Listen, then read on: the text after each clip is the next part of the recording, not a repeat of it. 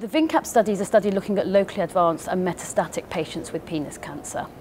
The treatment landscape to date has been using other chemotherapy agents, so cisplatin in combination either with a fluoropyrimidine such as 5-FU or capecitabine, or with other agents, including older generation vinca alkaloids.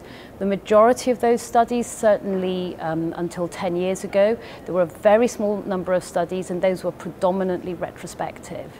Since then, there have been a few prospective studies. One of the important studies was actually in locally advanced disease with locally advanced lymph node disease in the neoadjuvant setting, and that's Lance Pagliaro's study of TIP chemotherapy, so using a taxane in a cisplatin-based combination. And that was a prospective study that did meet its primary endpoint for response, but the toxicity was higher than we've seen in the vinflunine study, and that was one of our motivations for looking for a different treatment that would have lower toxicity for those patients.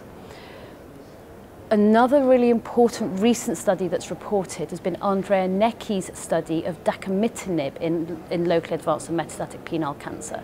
Dacomitinib is an EGFR inhibitor, it's targeted therapy, so that's completely different from all of the other studies. That study also met its primary endpoint with an objective response rate of 28% in that population, and so that's a different approach that's important for those patients.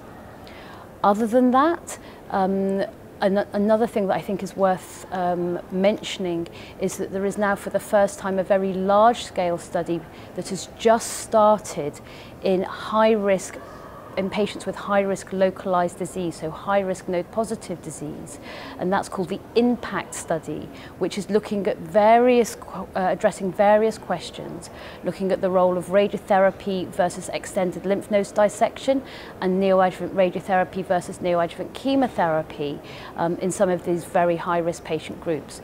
So I think the unmet need is predominantly that there have been very few prospective studies and very few positive prospective studies in the disease at all in any stage of disease.